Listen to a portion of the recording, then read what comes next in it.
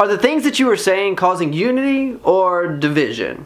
Hello, my name is Josh Nichols, and this is Monday Minute, where we get your week started off with some of that ultimate truth. Come on! Let's get started. Unless you've been living under a rock, you probably have noticed all the negativity going around in the world right now. Look, cut the music, cut the timer, cut it out. Church, we are called to live in unity. We are called to be the example, and we are called to love one another unconditionally. But all I see right now is just a lot of negativity and people just hating on one another. We don't need to let our opinions outweigh what God's word truly says to us. Ephesians chapter 4 verse 3 says, "Make every effort to keep the unity of the Spirit through the bond of peace." 1 Corinthians chapter 1 verse 10 says, "I appeal to you, brothers and sisters, in the name of our Lord Jesus Christ, that all of you agree with one another in what you say, and that there be no division among you, but that you be perfectly united in mind and thought." So are you creating unity, or are you creating division? How are we supposed to be the example whenever we're hating our brothers and sisters in Christ? And how are we spreading love whenever we're just spewing garbage all over the internet whenever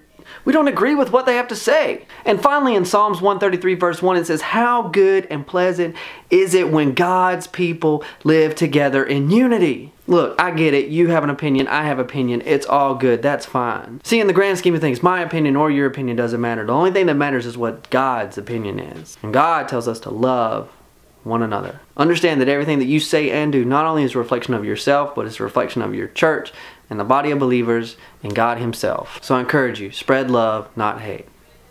God bless.